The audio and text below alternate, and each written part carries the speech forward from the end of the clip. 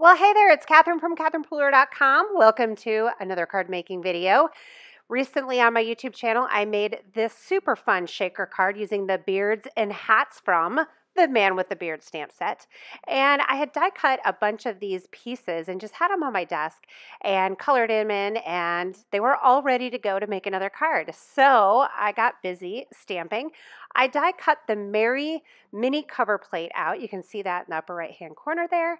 And then I needed to finish off the sentiments. So I grabbed my holiday mix sentiment set. It has really great mix and match sentiments for the holidays. It's going to be a great staple for your stash. And I pulled out this gorgeous script Christmas. I stamped it in Wow embossing ink on black and poured the white embossing powder over and heat set it. Gives it a great kind of upscale look with that white embossing on black. Next, I'm just going to take the letters out of the Merry Mini cover plate. I also die cut that with patterned paper. It's skylight with some white polka dots on there. And then I'm grabbing some cut and stick paper. Sorry, I'm a little bit off screen here. I apologize for that. Whoops.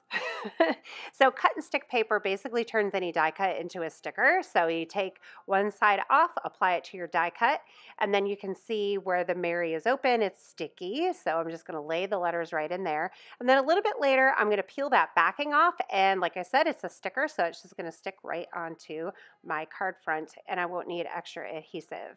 So I'm just placing all of the letters right down in there like a little puzzle. I'm just giving a little press on the back to make sure those letters really stuck in there really well.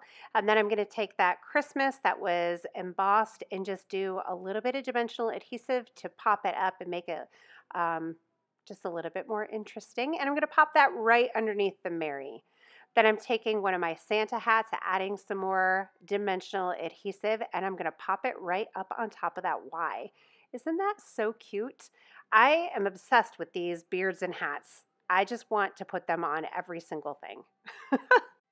So I wanted a pattern layer behind the Merry mini cover plate, so I grabbed my Patterns and Pine paper pack and I chose the forest pattern. I thought that was really cute. And then I took the frame. The Merry Mini label comes with an outer frame around it. So I die cut both of those through the same, creating a frame. And then I just did direct to paper and colored that with sage ink. And then I did the embossing ink over the top. And then I'm grabbing my sage embossing glitter. So this is a chunky powder. So it has the powder and it has chunky glitter in it, and it's really gorgeous. It gives a really cool mottled or marbled effect.